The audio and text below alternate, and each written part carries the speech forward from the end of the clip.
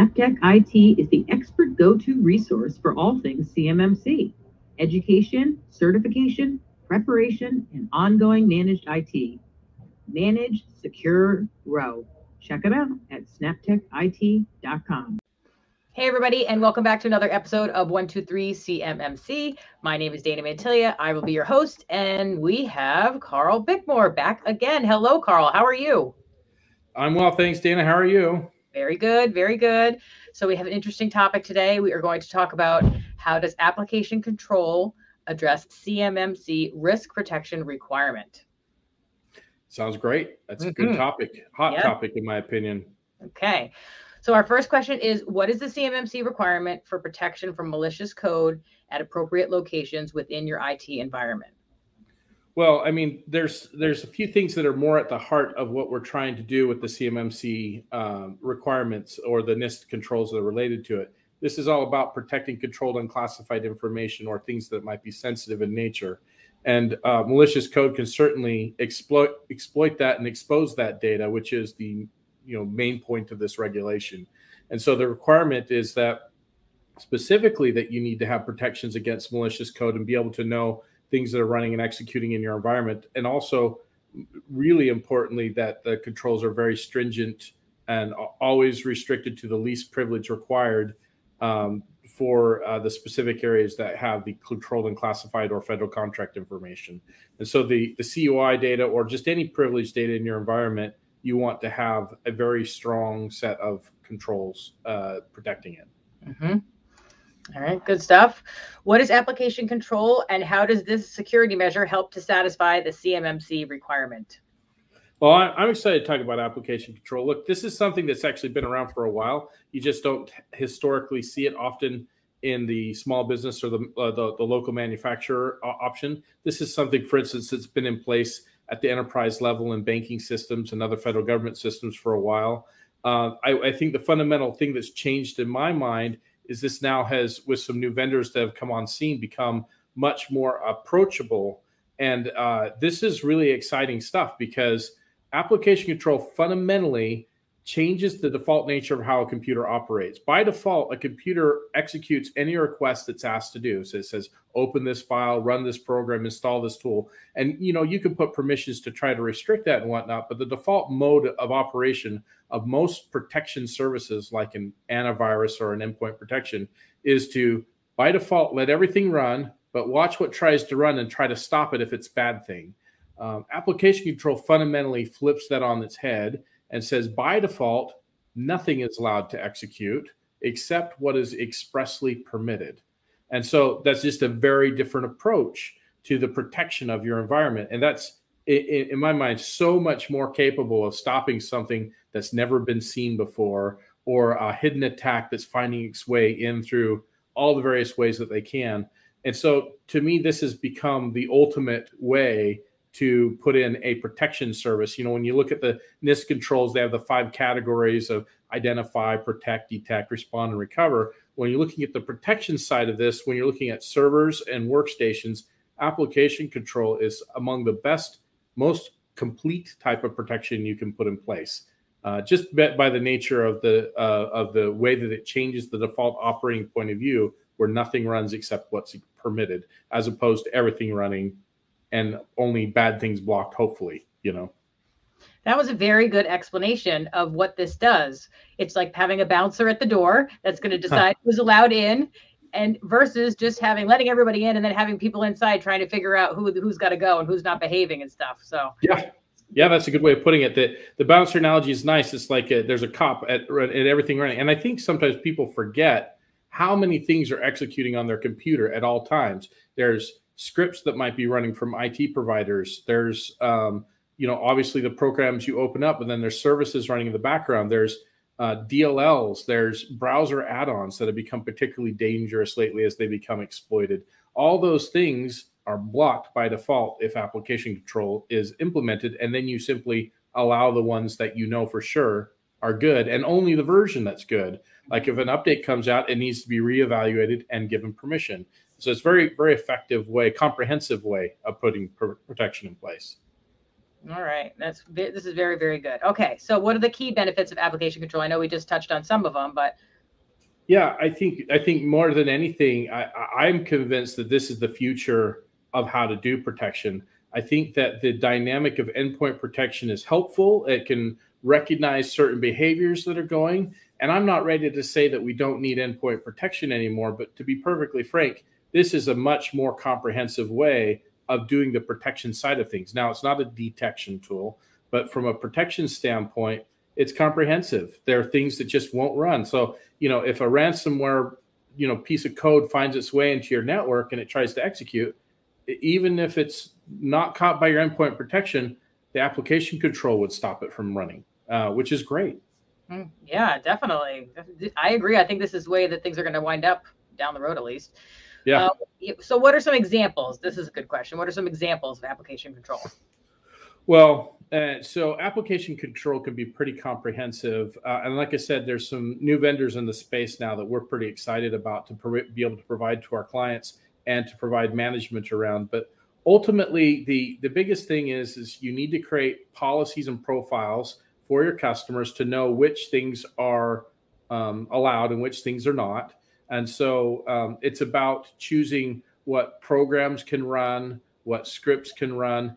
For instance, Dana, last year there was a lot of hype over the Kaseya attack or the SolarWinds attack. Both of those are attacks that had application control been in place in the right place, it would have noticed the false update coming through or the exploit in the script running and would have stopped those in its tracks, which essentially means like this is now protection for a manufacturer or somebody who's looking to protect themselves, even from their own IT department doing something or something being taken over, because all of us IT people have really dangerous tools and we run lots of scripts and do lots of IT things.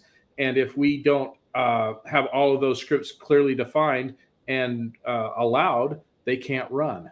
They're not under permission. So this is protection against your IT provider's tools, even, which I think is excellent, because to me that's the new channel that is being attacked, is get to the IT provider, get to their tools, and then you can own the environment and it won't be caught by any endpoint protection, and you can blow out the backup and do all sorts of crazy things. But even this application control is going to stop that from happening.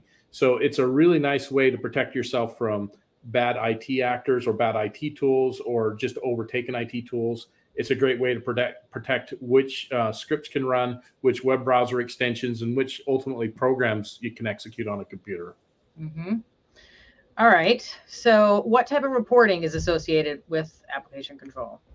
Well, so the reporting functionality is pretty straightforward. You're going to get a list so you can have kind of proof of everything that has run on a computer at all the levels with all the various components I've been talking about. So this could be really great from a forensic standpoint, or just really great from a proof of what has been run on a system.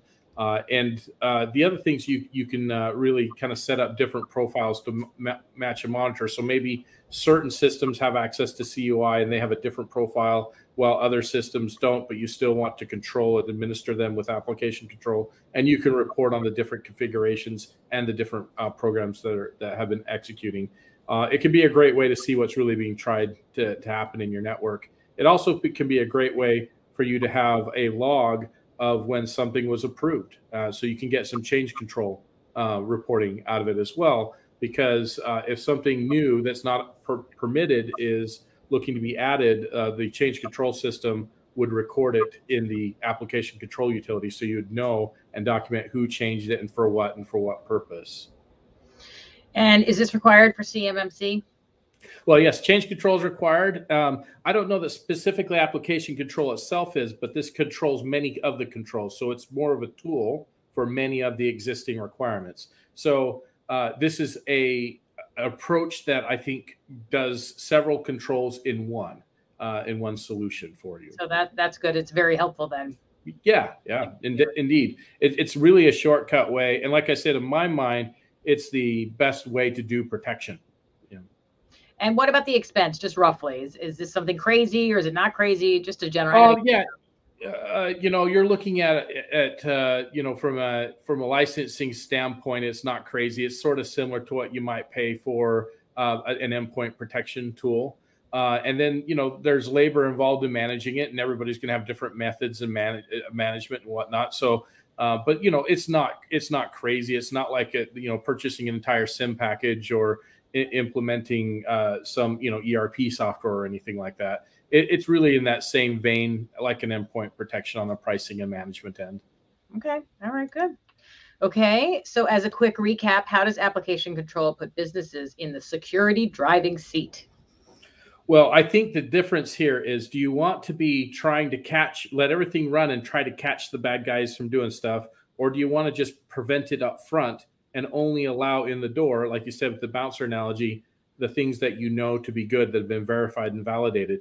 It really makes a lot of the noise go away, and it really makes a lot of the environments more stable and more reliable, because things are not changing on a regular basis, and when they are, they're expressly approved. And so in my point of view, that's really the aim of this. It's about knowing everything that can execute on a computer and making sure everything is correct and approved. To me, it's much more comprehensive than other tools out there.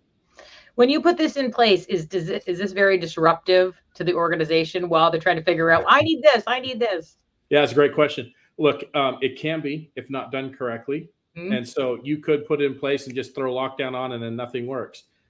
That's not how we do it. But and I don't think most people would approach it that way. But it really does come down to having experience with the tool and some expertise. But the main concept is usually you're putting a policy out and you're doing some non-interruptive reviewing of what's executing. So you can put tools out there, see everything that's running, create your policy, and then go to enforcement after it's monitored the environment. We're typically somewhere between 2 and 4 weeks that we will monitor before we put a control restriction in place, a policy for that. And that allows us time and space to make sure that we see things executing and have decided whether they should or shouldn't be allowed, and to create that policy without a major interruption. But then again, one thing to remember about this is a real good caution is, like, if somebody wants to now join some new webinar tool that they don't already have installed, the IT people can't just fly over, throw in their admin credentials and let that software be installed. It now has to go through an approval cycle with the application control. I would argue that that's a good thing, but it does mean that you need to prepare a little bit if you're going to try to introduce some new utility, some new browser extension, some new web calling thing. Those are the things that we see that come up, or maybe a new printer or scanner. You just have to remember that not only do you need to go through the process of approving, doing the IT work to install it, you also need to improve all the applications and related software through the application control utility. Yeah, once again, I'd argue that that's actually better that you're doing that than just letting it go and hoping nothing bad happens. Mm-hmm, mm-hmm. I'm sure some of the executives at some of the companies that are dealing with this and get caught up with, this isn't working, are not going to agree. But I agree with you. I have to agree with you. This is definitely. Well, it is about being responsive to a request, right? So the way we implement it, if something is being blocked, it pops up on the user screen. They can hit a button and immediately ask for help, and our people will respond and take a look at it, do the analysis, make the approval, and let them on their way. It's a minor delay, but for the purpose of incredible protection in place. I agree. All right. Well, that was really, really good and extremely helpful. And you did a fantastic job of explaining that in language that people can understand, which is what I'm always looking for. So thank you very much for that. I appreciate that. No problem, Danny. Good conversation. Thank you. Yes, definitely. And thank you, everybody, for watching. And we hope to see you on the next episode of 123 CMMC. Until then, bye-bye. Okay, now I have a question. So while we're still recording, I'm going to cut this off, obviously. But Sure. So I'm trying to put together these little 10-second testimonials for people that are maybe a little intimidated to do a video. And if you could just say something like, working with Dana, it was easy, I wasn't nervous, or something along the lines that if somebody was watching this, they would be like, okay, maybe I should give it a try. Yeah, okay, no problem. Okay. Okay, so let me think about it. So for me, I find working with Dana to be very easy. It's not a big pressure situation, and she really makes the process smooth and simple. I find it, I'm trying to do it on the fly here, and I just screwed up. All right, just do it again. Go ahead. Was that good enough? I see. Let's see. Let me try it one more time. Get my thought together on this. See, I'm always talking off the fly when you're talking subject I know. I know. And now all of a sudden you're like, ooh. Okay, let me try one more time. Personally, I find working with Dana to be very helpful, very easy. And even if you're a little bit camera shy, I think this is a very easy process to follow. And I do it right from my computer And these videos have been fantastic for us. How about that? That was perfect. Thank you. All right, you're welcome. Snaptech IT is the expert go-to resource for all things CMMC, education, certification, preparation, and ongoing managed IT. Manage, secure, grow. Check it out at snaptechit.com.